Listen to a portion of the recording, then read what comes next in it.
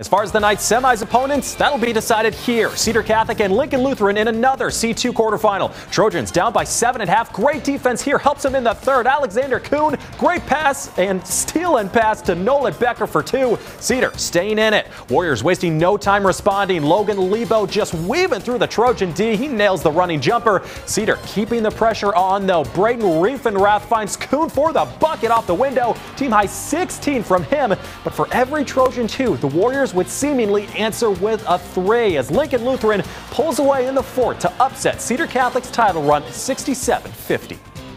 One of these years, real soon, we're gonna punch through and we're gonna be state champions, you know, and they got to believe that. And we've been knocking on the door here at Cedar Catholic for a long time, and it's inevitable. We're gonna punch through, and so you know you want to light that fire, and they got to believe that it's gonna be them.